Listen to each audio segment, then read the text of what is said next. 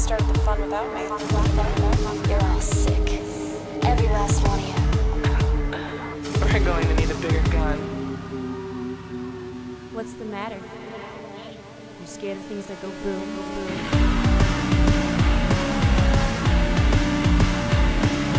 Give me one goddamn reason why I shouldn't blow your goddamn brains all over that goddamn wall. My name is Eric, and I'm here with Michael. And Michael, as you know, today's theme is I don't know, Death to Double Feature. Or what was the actual plan for today? I think it's we can really boil it down to odd comedies that nobody's ever paid enough attention to. Yeah, independent comedies, is that? Yeah, based I was on... thinking independent comedies with literally no internet presence for some reason. That's good. I think the bases of both of these films are possibly the thing that's most interesting about them. Oh, sure. And obviously they come from two different places, but I think where they come from is fascinating to me. Why do you think there is, before we get to the spoiler and chapter warning, which is, I know why people are even tuning in the first place, what the fuck's going on here? Why aren't there giant hubs of information and communication and people talking and chatting about these movies? These were pretty popular movies. I would think, I would imagine they'd have to be, just based on... Is that a comedy thing? I don't know. I not cult comedies, therefore people on the internet do not talk about? Yeah, well, I don't think that comedies ever get the following that normal films do. I'm always surprised when comedies get sequels. Here's an example. Grown Ups 2 is happening. Yeah, right. And I'm sitting there, I don't know, wondering why. And apparently it was successful enough for a sequel, but I don't think I've talked to any single person about it. This is a really interesting idea, and I don't want to pass it up, but there's no point in putting it inside one of the chapters of one of these movies because I think it does apply to both. Mm-hmm. I'm curious if comedies are just a type of movie that doesn't, maybe the fan base doesn't overlap between popular comedy and something like cult movie. Uh-huh.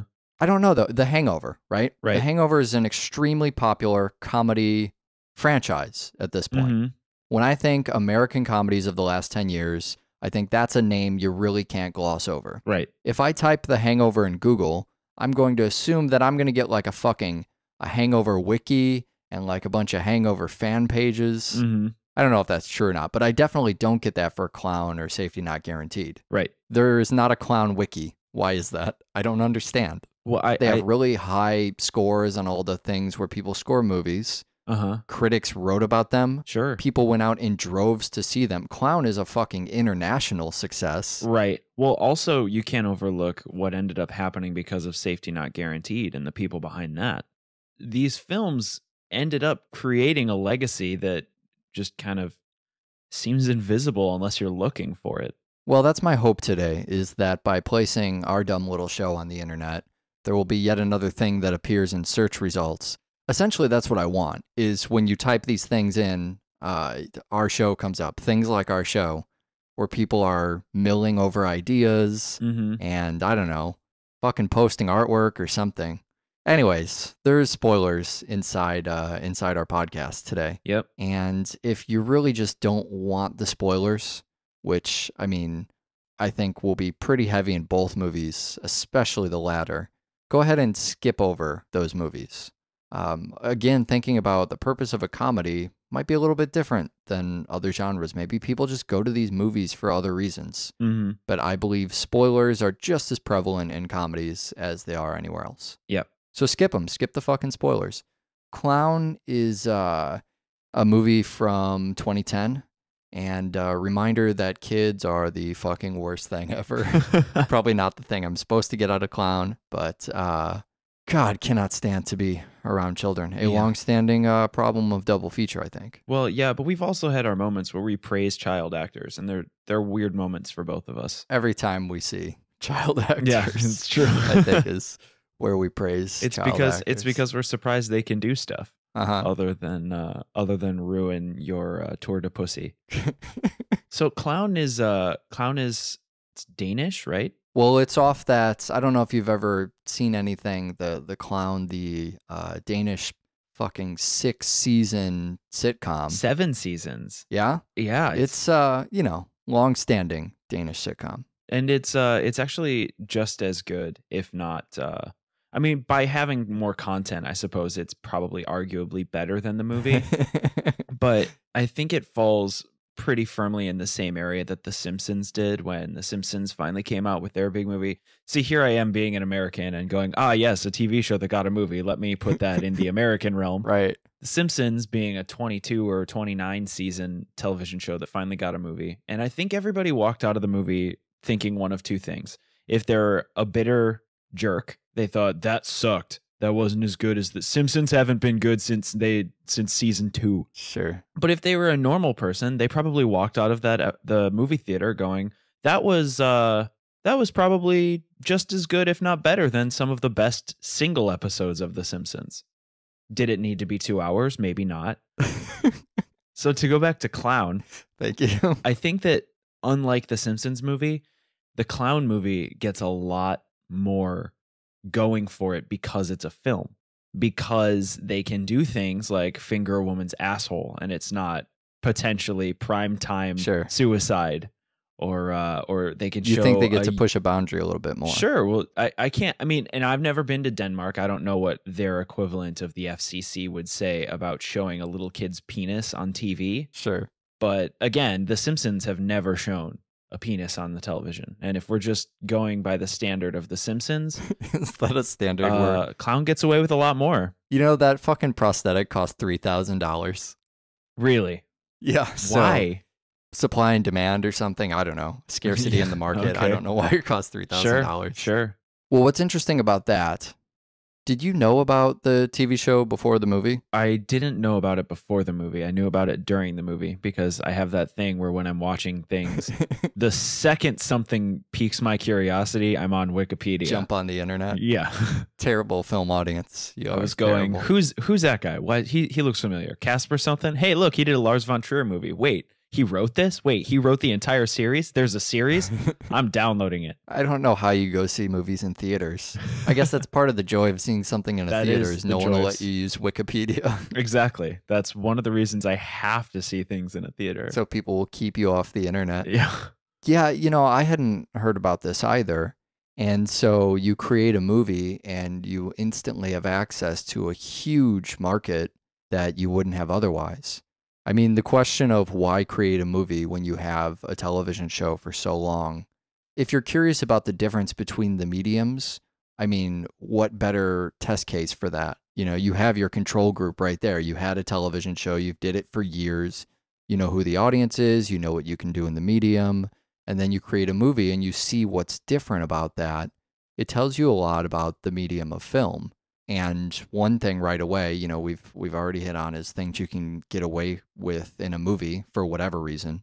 Brings up a lot of interesting questions like, why is that? Why is there still a gap between TV and film? Mm-hmm. You know, why can you just not do some things on television than you can in film? And I think that moves into the second part a little bit, which is audience. Mm-hmm. You would think, well, maybe TV's more accessible. Maybe it's easier for people to get it, and organizations, like you mentioned, like the FCC, might have something to do with, well, you can't say this here. Too many people can see this. Too many people might accidentally flip the channel to AMC and see Walter White's pale ass. But what about, you know, the fact that neither of us had even heard of this television series until we saw the movie? Wouldn't that point to the movie being, you know, more accessible? Right. Literally, not in the sense we usually use the word accessible, but I mean have access to. Right. You know, the movie came and found us rather than, you know, than stumbling upon it. So I don't know. It's certainly a reason to do a movie, but as television gets better and better, I become more interested in why do people do TV over film? Where is the place of film in an area where TV is artistically just as good? Mm-hmm. If those are two kind of equal tools that just have different uses, I don't know, I'm interested in what they are. So Klown is a really good case for that.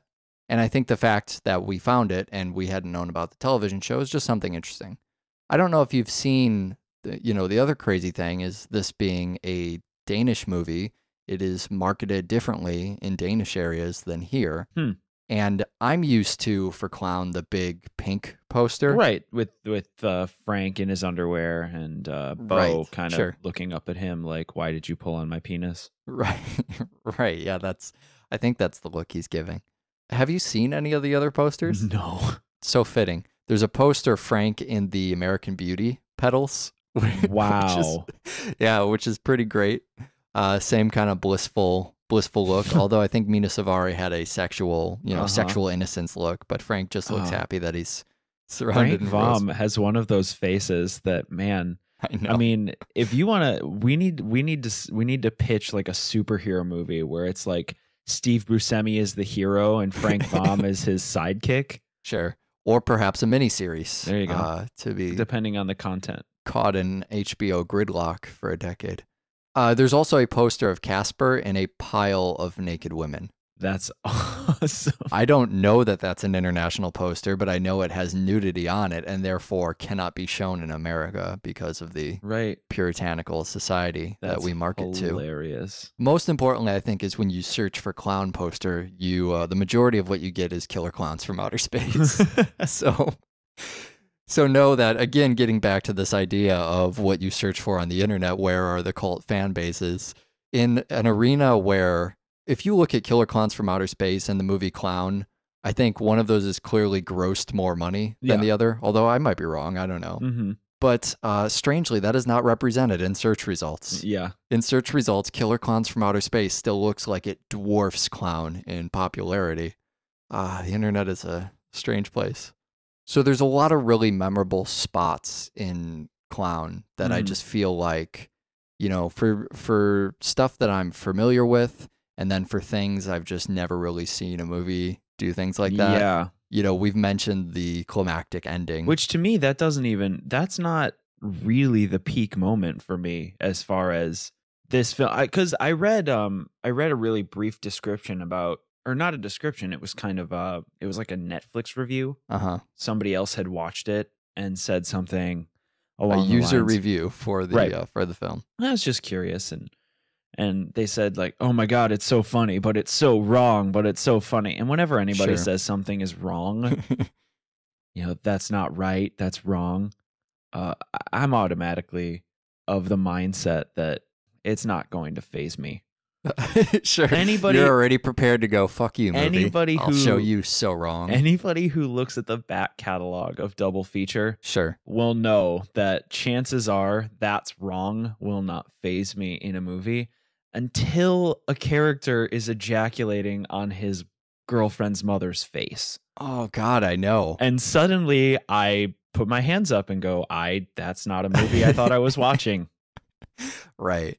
Well, because you're prepared for something like, the taboo of child pornography. Sure. And especially treating a child in a way that, I guess I wouldn't say it's sexual. No. It's really not sexual, but it's certainly invoking that idea. That's the fear that, you're worried people will see this photo and think there's something sexual about it, especially when you see the photo. Yeah.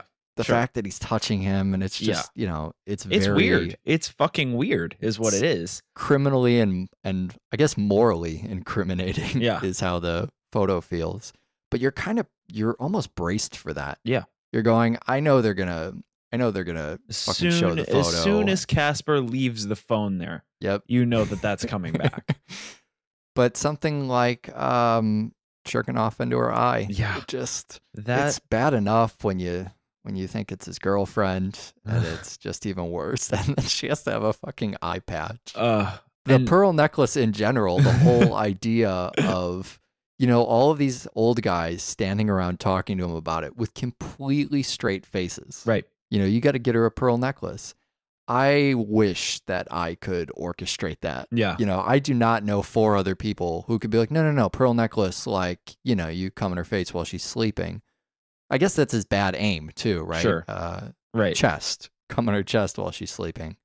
I couldn't do that with a straight face. I certainly couldn't get 4 other people to agree to say it with a straight face. Well, and that's another thing about this film is we talk a lot on Double Feature about the use of deadpan and about not breaking character. We just did the FP not too long ago, if you remember. And it's this kind of thing where in a film like Klown, characters, especially, again, I'm going back to Frank, but characters like Frank who are just slightly out of place in a social setting, just in society. Sure. I can't think of a character that I've seen in film that can come on his girlfriend's mother's face and then just kind of say, "Oh, I'm sorry." Yeah. Oh, and feel awkward about it. Right. I mean, he's standing there looking awkward, and this, of course, comes shortly on the heels of abandoning a young child asleep in a room full of criminals. Yeah. The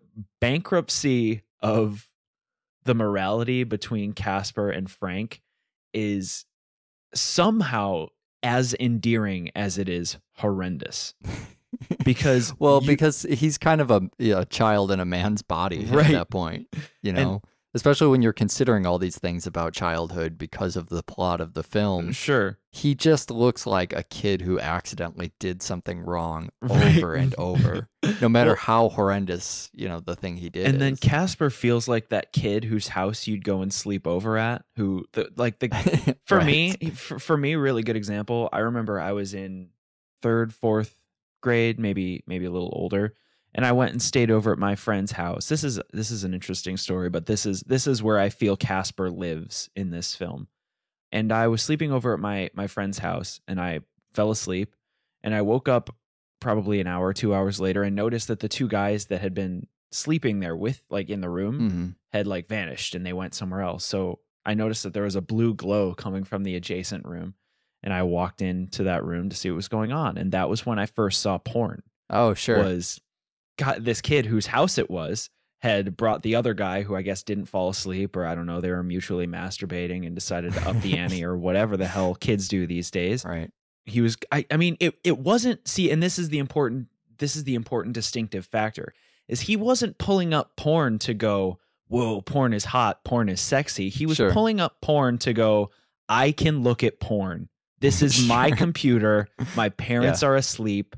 Look how cool I am. Yeah, right. And that's how Casper feels to me, is he's not getting laid because he likes to have sex.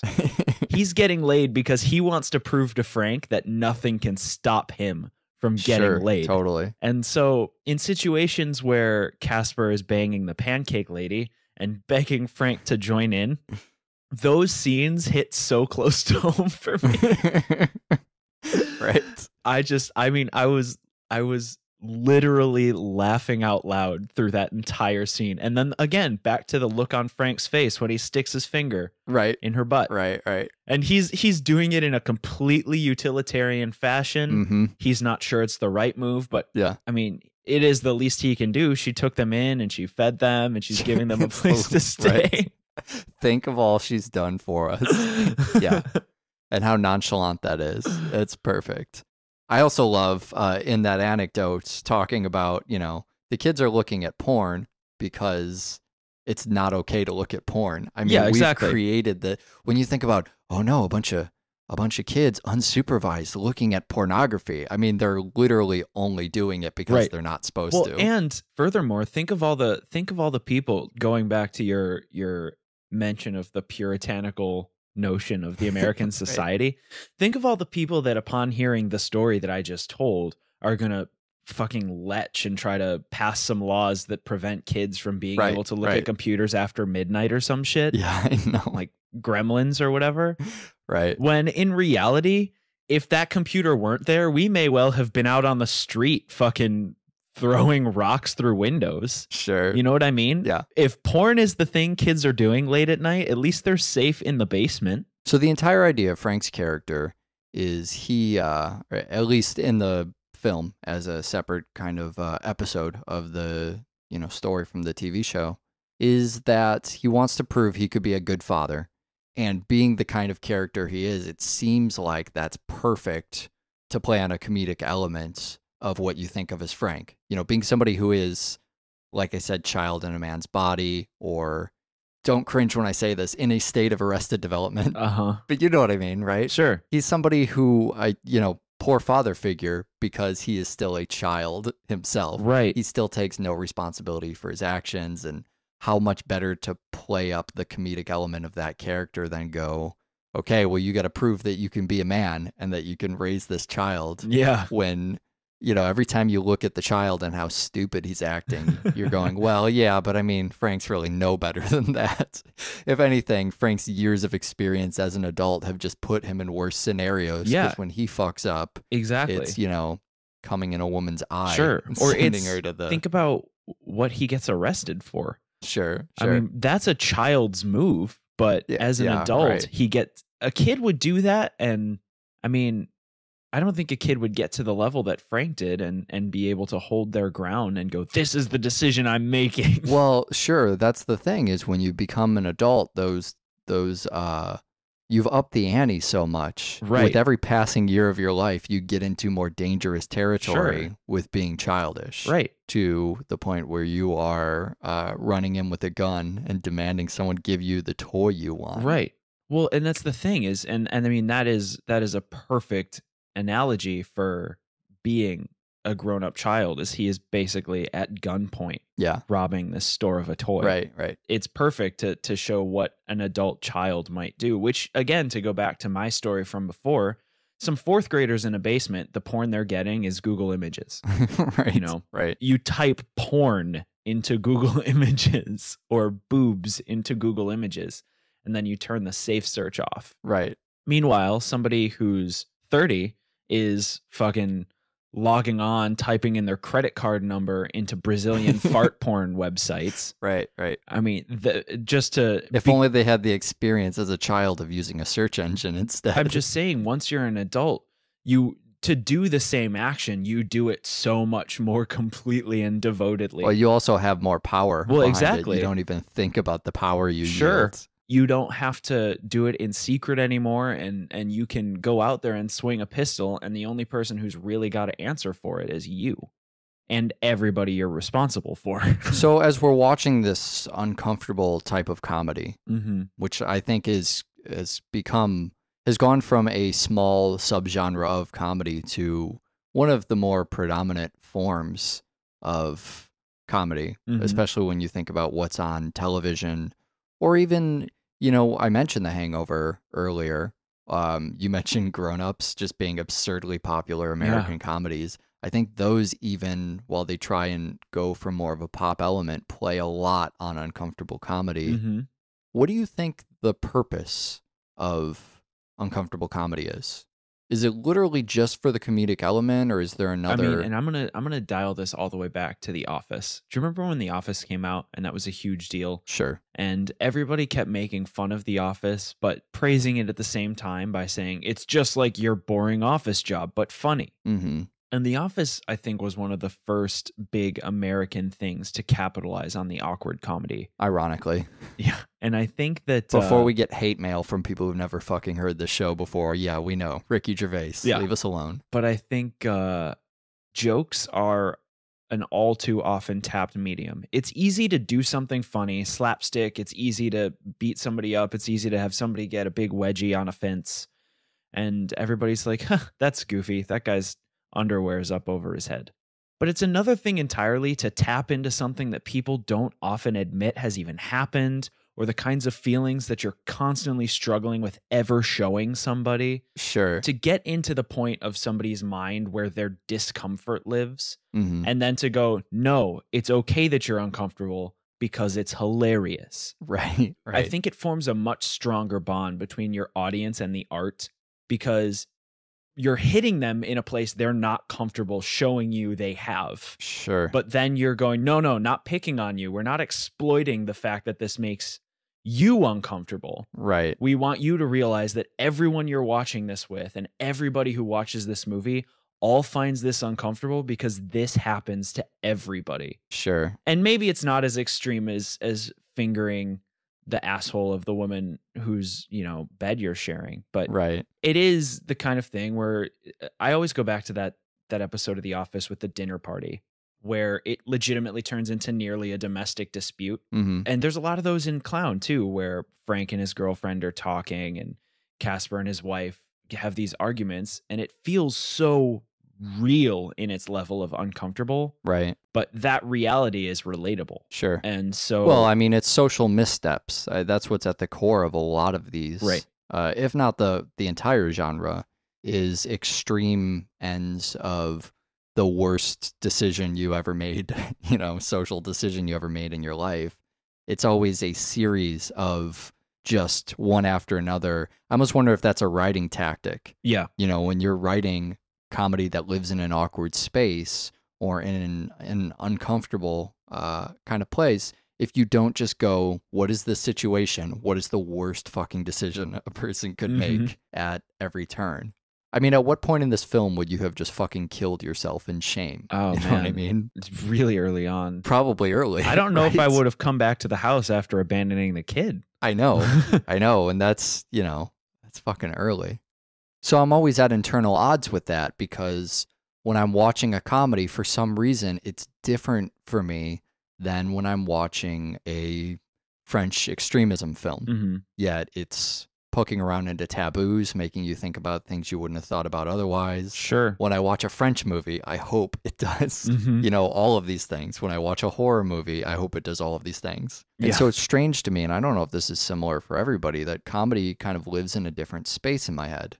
I expect different things, and maybe it's not just me. I mean, maybe that's why uncomfortable comedy is sort of a newer phenomenon. It's doing things that have long been done in other places in film, but never to the level that comedy has done it previously. It's just recently realized that, hey, we can push boundaries as much as any other type of film. Sure. And let that be at the core of what we're doing. I'm excited to talk about Safety Not Guaranteed because I get to be one of those fucking book people this week. Oh, what do you mean? We'll talk about a movie and people will go, man, I saw it back when it was a book. I saw the book and then I read the book and blah, blah, blah. So I get to come on and I get to say, oh, whatever. I like Safety Not Guaranteed back when it was still an ad in a magazine. Right. I get to feel really good about that. I've long talked on this show about being a fan of memes and the things they tell us about our culture. And also just that they're really, I mean, I don't mind just going, hey, on the surface, they're really funny. And I'm okay with that. In our chat transcript on the picture, you have sent me an, oh my God, Game of Thrones meme picture before we even started it today.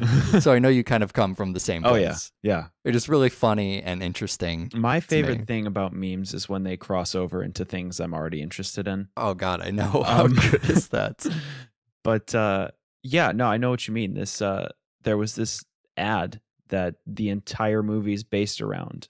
And that's what I was saying at the beginning of the show about the films being based on very interesting things, where Klown was based on a Danish TV series that was like critically acclaimed and long-standing that neither you nor I really knew existed because we're American scum. And then there's Safety Not Guaranteed, which is based on an ad. And I don't know, I mean, I don't know if this was a real thing. I want to say it was. I want to say that it was I know all about the ad if you're curious. Oh, I would really like to know. Well, so when I say I'm a fan of memes, it is both halves. It's that I find them really funny on the surface and that I love studying them. I am the most overly analytical meme person you will ever meet. I want to know where they came from, when their trends peaked in popularity, what other memes spun off of them, what was happening in the cultural zeitgeist at the time. I want to take memes to the most pretentious level possible. So the time travel ad was, I mean, it was a pre-internet, not really because the internet's been around for decades, but pre-internet meme popularity existed in print and then I think ballooned in fame when it was on The Tonight Show. Jay Leno did a headline. I was actually just going to say that I bet it was on headlines on Jay Leno at some point. And I still, again, that doesn't tell me if it's true or not. It just tells me that it was nationally humorous. Well, the level of how true is it is also something the movie plays with a lot. But that is the nature of what makes this interesting. And not to reveal the magic trick so much and ruin the fun up front, but it was written by a guy who worked for the magazine to essentially fill space in the ad column. So they just needed to make one up and throw it in there, and was a creative guy, I guess, and put that ad in. So I think by the time it got around to somebody like Jay Leno, they sort of knew that it was written by a guy who worked for the magazine. But it might have been investigation after the fact. I don't know. that level of truth is then played with in the film to go, is this guy, the big question they're trying to answer is, does he really believe in this? And I think then a larger question we dance around it as an audience. I mean, I'm just going to call out the unspoken thing you're not supposed to talk about right away, because the movie does finally get to it at the end, which made me feel really good. I thought I was going to have to be embarrassed to fucking ask you about it on the show. But you do actually wonder if they're going to go back in time, right? Oh, yeah, absolutely. I mean, that is... I mean... Okay, because I feel like I'm stupid for even thinking that. For me... And then validate it at the end. For me, it feels a lot because, again, I'm a skeptical person and I'm going, okay, so at what point does this guy realize his machine doesn't work?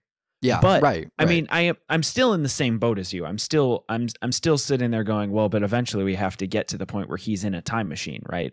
Sure. I don't. Well, that's the. I don't go the extra step of are they or are they not going to go back in time, because I don't think they will. And honestly, if I'm being completely transparent, I figure they're definitely not going back in time because that the can has no notes in it. Oh, sure. But. Well, I mean, they went back in time and nothing bad happened, clearly. Right. Well, I feel like they should have just said, put a note in it if anything happened. Well, then you would have the answer when a note shows up. It would ruin the ending. Come on, man. Think ahead. You have to think both ahead and behind in terms of time travel. I was actually considering, is the movie going to go back in time? Sure. And then I felt goofy about it. I felt embarrassed. Like, come on, that's not even what we're talking about here. It's a conflict, but the big question is, does this guy really believe it or not? Sure. And then we move into the ending, and I feel validated. And the other thing that this film presents that it really doesn't need to. I mean, the film, all it has to be is a crazy guy running people around talking about his time machine, and then at the end, does A or B happen? Yeah. But what it instead does is it takes the three people who you're introduced to throughout the course of the film before we get to the fellow who wrote the article. Mm-hmm. We get the actual newspaper journalist and then the two interns, who we get way more in-depth analysis for these characters than I feel like we even need. Now, I'm not trying to take that away from the film, because I think it gives the film a human element that it could be sorely lacking later on. But we get the reporter who's trying to hook up with his old girlfriend and finds out that he's far less shallow in his desires and in his ambitions there than he initially thought, and how by being that way, it ruins his life. Right. How if he were just more shallow, right, he would be a happier guy. Sure. And we have the virginal intern who is afraid to get his dick wet for the first time, and based on the transcendence of his superior, who's now on his side and trying to make him live the life he'll never be able to live. I mean, we get these human stories that barely belong in the same universe as time travel. Sure. And I think that that's what gives this film such a fantastically original element, is that this movie could very easily be a time travel movie. Mm-hmm. It could be Hot Tub Time Machine. Sure. Instead, it becomes about trust and humanity and knowing yourself and being true to who you... I mean, all these things that we always see in films and dramas and comedies that end up coming to fruition. Right. But unlike all these other dramas and comedies, this film gives you the ultimate payoff, which is if you're true to yourself and if you're an honest, good person and you know who you are and you trust the right people, you get to go back in time and save your mom. Right. Well, I think it's perfect that these things come together. Oh, yeah. You know, I don't want to say that they don't belong together. I think it's more that you don't see them together. Sure. You know, if you have this theme of, I don't know, returning to crushed dreams or whatever, not living up to your potential, or this sort of nostalgic lack of fulfillment, you get what I'm saying. Everything you could have had in life that you didn't, or going down the wrong path, or having regrets. And building all of those stories around time travel in that sort of feel-good 80s family movie type trailer idea of, you know, what if these things happened and they were kind of funny, and quip from the movie, and the character learns a little bit about himself with help from his friend. You know what I mean? Sure. It's doing all of these cliches that might actually have, I mean, a redeeming purpose to be in films, but were never done as tactfully as Safety Not Guaranteed. to the point where you look at it happening and you go, well, I don't expect a movie to do both of these things because you've never seen it performed successfully before. Right. You've never seen, of course, time travel is the perfect thing to talk about when you're going past regrets and nostalgia. Right. But that's what you're talking about is mental time travel and also achieving time travel, because that is for everyone, the universal childhood dream that came true for no one. Right. Everyone was a kid and wanted to travel back in time, and no one got to do that. And so the end of the movie is also perfect for that reason, is inventing the time machine and going, all right, we have a success case for people who, wanted to travel back and achieve their dreams and do the one thing they couldn't do. So I think it's great that those two things weave together. But I don't want to gloss over the thing you said about characters either, because that's huge for me in this movie. Before I forget that Jeff Garland is in it, he's hilarious. So I'm just glad he is very briefly in that. Also, film. I am in love with Aubrey Plaza. Yeah. Yeah. I think we are on the precipice of an Aubrey Plaza explosion that's about to happen. So we'll see if that actually, we'll chart that over the next year or so of our show. Sure. And see, I would imagine in the next couple of years, you fucking see her everywhere. I think it's just a matter of time of getting out of her television career and doing things in film. Yeah. And that's a hard transition for a lot of people to make. So I think if we don't see her everywhere, it's because she couldn't get out of TV in time for the public fascination. But I feel like that's about to happen. But she has that scene when she first meets Kenneth in the grocery store. Mm-hmm. She does that kind of superhuman smooth thing where she's putting the can, above her, behind her. Well, yeah, it's awkward, but I think you expect her to fail in that conversation a lot more than she doesn't fail at all. She does it perfectly. She says everything right the whole time. The thing that's great about it is that Kenneth is looking at her thinking she is absolutely all together and just really solid and aware and a time traveler and just all the general, because that's what he wants to perceive. Meanwhile, we as an audience who know that she isn't that way see her. I mean, we see her sweating. Yeah, but Kenneth, who's not expecting that she would ever be nervous in this situation, can't see the little tiny things that we see. And that makes it, for me, that makes it hilarious, but it also makes it really, really cool. Well, this is the thing I love about this movie, is this happens over and over with the characters, where in any other film, you would expect to see them fail, and that would be why it's funny. Mm-hmm. You would expect that she knocks over all the soup cans, and that's where the laugh is. Or that she says something, just completely wrong. She says enhance. That she just fucks up her conversation, her trying to go undercover. I mean, think about the blueprint for a scene in any kind of farcical comedy where someone is going undercover. Sure. It's because they are bad at going undercover. That's why it's funny. I immediately go back to Theodore Rex. Well, yeah. Do you? Do you immediately go back to Theodore Rex for anything? But I mean, we don't even need a scene to mention, because that's how every fucking scene in the history of comedy plays out. And this might be the first one where if you didn't have the context, you could watch it and go, oh yeah, Kenneth is the crazy character, but this woman might actually be, a time traveler. Right. There aren't really any definitive tells.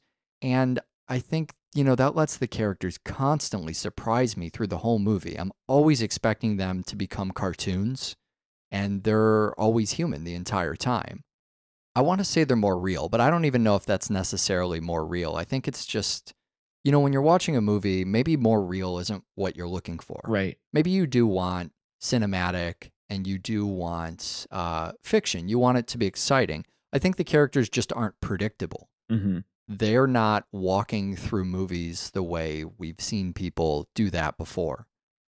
Blowing their cover and making the choices that are obviously there for gags. Right. And that lets the movie be captivating in a way that we don't often get to see, especially in this genre. Sure. And Kenneth has to be credited too, Mark Duplass, who was the co-writer director on Jeff Who Lives at Home. Yeah, he and his brother write a lot of stuff. Yeah, so when I think, independent comedies of especially the last 10 years, there was a really popular area around Jeff Who Lives at Home, not entirely unlike what we saw with the bellflower genre Mhm. and how that's kind of growing and people are doing other things in that. Sure. So it's interesting to see Mark act in this movie and have, I don't want to say less creative control, but I guess by necessity, he's not the writer director. He has less, Sure. creative control, and he's still fantastic in it. His character's the same way. You're always kind of going, is this guy nuts? But he's not like a cliche nuts.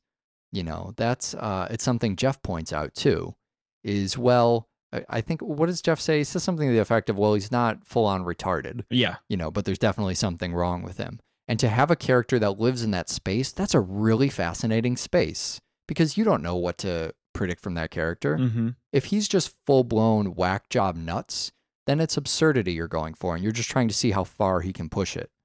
This is a character who you can really sit on the fence about. Maybe he's actually inventing time travel. Right. Could it be possible that, they talk a little bit about Einstein, and he plays this role in the same way where it's believable that, yeah, he's a little bit of a nut job, but he might be fucking brilliant. Sure. And that's why he lives in a rundown house in Right. the woods. Sure. Or he might be undercover. Or he might just be a crazy guy who lives in the woods And steals lasers. and fucking stealing lasers, right? He just might be, some kind of criminal. I don't want to say mastermind. Just criminal, I guess is Mhm. fine. And you don't know, and that becomes an unknown factor that is interesting for you just in the way that Mark plays that character. The same thing is true of Jake Johnson. Mhm. Jeff is a guy who could be played off as sleazebag boss, played off as guy who's just trying to score, Mhm. but having this really redeemable, not even redeemable, but I hate just going back to the word human over and over. It's human, yeah. But that's what it is. Well, it's It's a person who makes actual choices and Sure. is not a cookie cutter villain. Yeah. And Well, that's the thing is you could write him up as just sleazy douchebag, and sleazy douchebag in a film never has a human moment because whenever the option is, so should he react like a human being or should he say the one-liner sleazy Right. douchebag thing? The go-to You is go for the always funny- yeah, yeah. be a sleazy douchebag. uh-huh. But when the question arises in this film, they go, well, I mean, he's a human being. I don't understand why he would, when presented with something this heavy, Sure. would remain a sleazy two-dimensional douchebag. And not like there's anything wrong with two-dimensional characters. We see them all the time in movies. Mm-hmm. But I think the most interesting things that happen in this film that aren't directly premise related, or even some of the things that are as a result of the fact that you don't know what the characters are always going to do or how situations are going to play out because they make very real decisions. Mm-hmm. For whatever reason, movies don't often go for that. And this one does, and it makes it fascinating. Yeah. I also think there's a lot of game-changing moments in this movie, and that's another thing that is just, I think about it obsessively as I watch it. Moments like when you find out he's being followed. Sure. Suddenly, this is a different type of movie. Right. There's a level of credibility he gets for that Mm-hmm. that you go, oh, fuck, he is actually being followed. What the fuck kind of movie are we in right And now? it polarizes him a little more because by introducing the fact that he's being followed, now he suddenly goes from, hey, maybe he's a little weird, but he shops at the supermarket or works at the supermarket. It goes from that to, okay, well, he's either dangerous or legit. Yeah, right. I mean, I guess you could still have a hybrid of both. When you see the two agents kind of on their own in the car, Mm-hmm. they talk to each other like two human beings on a job would. Right. They're also not, God, every fucking role in this movie. Sure. Even those two guys are not cartoons. Right. They're not, the men from the government, Sure. even though everybody talks about them that way. Mm-hmm. They're two guys from an agency whose job it actually is to follow this guy and take notes and learn information. They're investigative reporters in a way too. Mm-hmm. And that doesn't make them entirely indifferent than our main characters in the movie. Right. They're not completely sure what this guy's deal is. They don't have all the answers. And when they see the time machine at the end, they are just as, taken aback by it.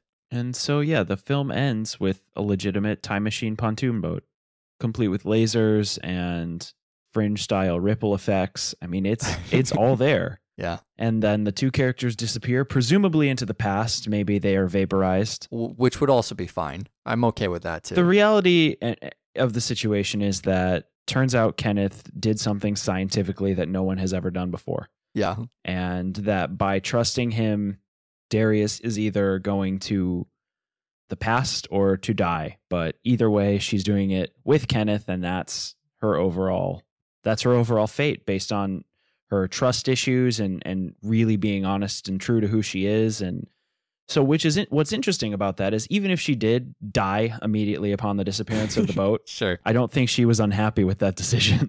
Right. Also, I think a really good ending. The website is doublefeatureshow.com. The email address is doublefeatureshow@gmail.com.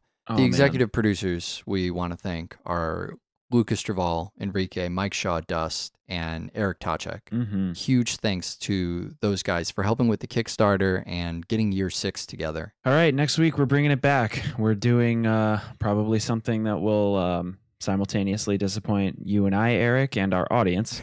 We are doing the first Killapalooza of year 6. Good so far. And we're doing that series, that long-awaited horror anthology that people have been begging and begging and begging and begging for us not to cover, and that is Critters. Yes, Critters. No, I love Critters. I really, really do. Critters, I'm pumped as hell. I'm sorry, it's not Puppet Master, but I think that Critters is a fucking formidable foray into the world of Killapalooza. Perfect. So there's 4 of them. There's a lot of space because it's a Killapalooza. You can't Killapalooza without space. Watch more fucking film. Bye.